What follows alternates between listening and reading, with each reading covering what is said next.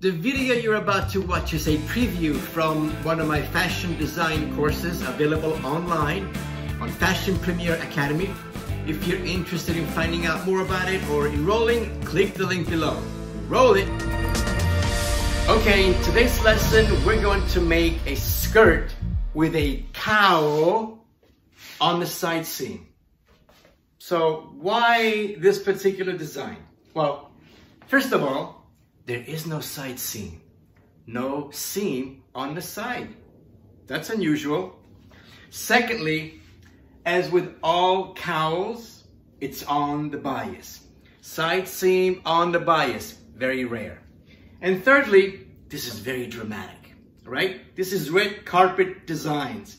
You can't go shopping at your local market for bananas dressed in red velvet cowl skirt. Okay? All right, let's do this. Okay, I'm going to start with a piece of muslin. The size doesn't really matter. I mean, it depends on the size of the skirt, if it's a small skirt or a long skirt.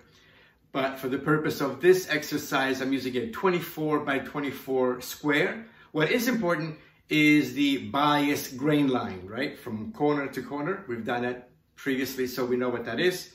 I'm going to fold my muslin so that one corner is folded over like that, and so that the bias grain line is on the side seam of the form, away from the form, like this. And let's put a pin right on the muslin on the form, close to the princess seam of the form, in the front as well as in the back. Make sure that your bias grain line is nice and straight. And then I'm going to start creating my folds by taking my muslin, folding it over like this,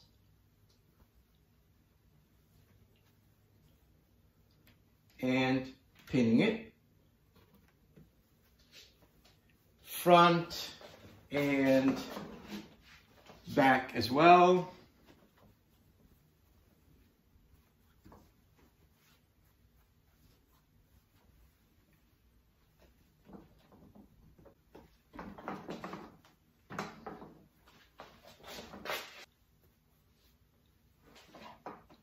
So here's my 1, 2, I'm going to add one more pleat.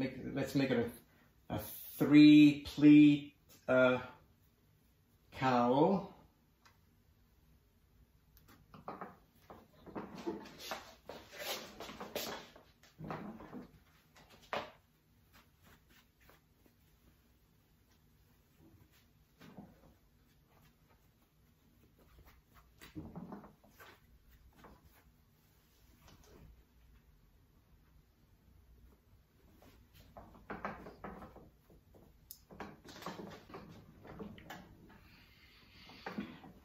Just like we did in the previous video with the peg skirt, it's really important to pin all your pleats down firmly so that when we drew these pleats onto paper, we can get an accurate drafting of the pattern so that when we put it back together, we'll be able to recreate this design, okay?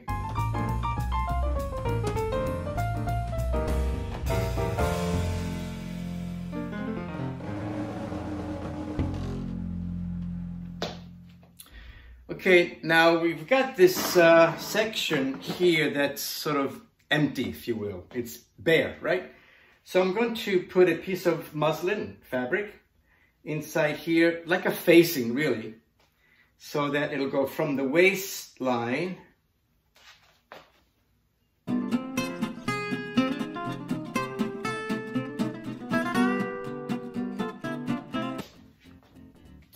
and I think what we need to complete this design is a waistband, like a 2-inch waistband. I think that would really complete the design. All right, there you go, that'll do it. All right, see you in the next class. Ci vediamo in class. Thank you for watching this video.